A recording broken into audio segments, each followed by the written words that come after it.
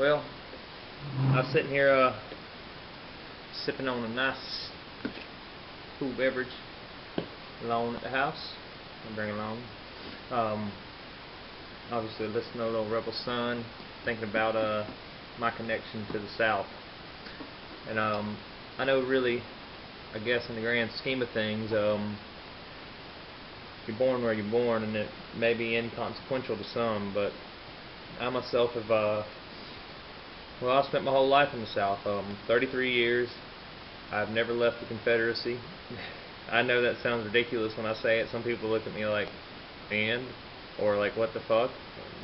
I mean, but whatever, it is what it is. And I'm a firm believer in nature and nurture both have a role and a part in who we become.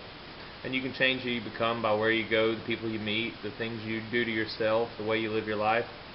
But whether it be by coincidence, circumstance, or whatever it is, I've spent my whole life here in the South, in Florida.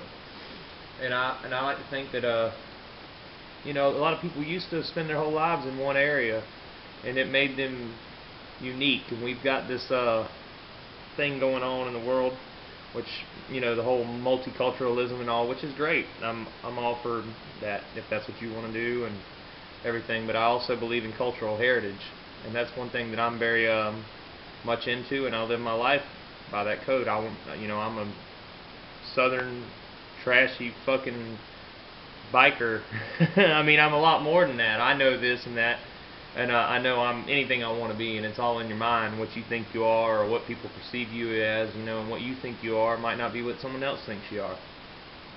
But I myself identify myself as a southern gentleman. I use that term very loosely, but definitely southern. The gentleman part is up for debate. But I'm a firm believer that in the South, man, I love our southern heritage. I love our southern culture. There's just something about it. I've fallen in love with the South, and I don't ever want to leave it.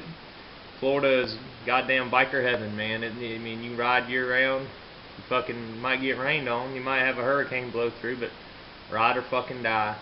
Long live the fucking South, and as long as I'm alive, southern fucking biker culture will fucking be around, and I'm gonna live it, and I'm gonna fucking breathe it till the day I fucking die. So here's to that. Hard luck forever, forever fucking hard luck.